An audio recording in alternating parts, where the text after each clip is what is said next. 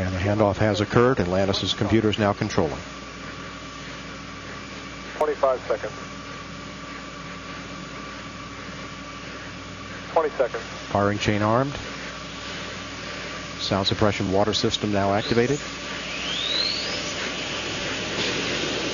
10 seconds. T-minus 10, 9, 8, 7, 6. Go for main engine start.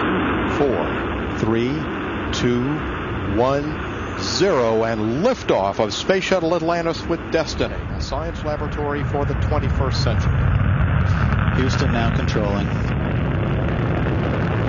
Houston, Atlantis, roll program. Roger, roll, Atlantis. The roll maneuver is complete aboard Atlantis. The vehicle's now in a heads-down position on course for a 51.6 degree, 201 statute mile orbit. Approaching 30 seconds into the flight, preparing to begin throttle down of the main engines as the vehicle prepares to pass through the area of maximum dynamic pressure on the orbiter.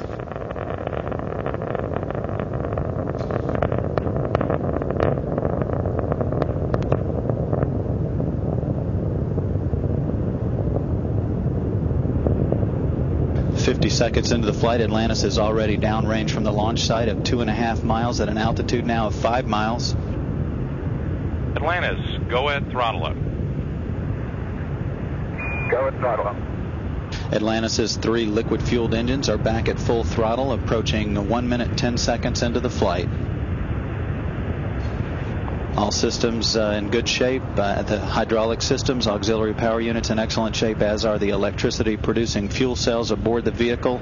Atlantis already traveling 1,500 miles per hour. Downrange from the launch site, 10 miles at an altitude of 13 miles. 1 minute, 30 seconds into the flight. At this point, Atlantis has already burned more than 2 million pounds of fuel and weighs half of what it did at launch.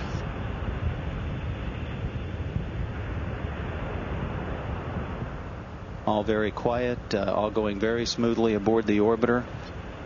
Approaching 1 minute 50 seconds.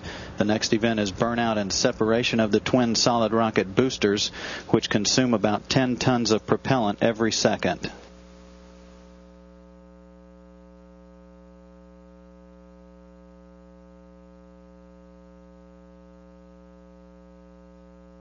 SRB separation confirmed 2 minutes 10 seconds into the flight. Atlantis traveling 3,000 miles per hour.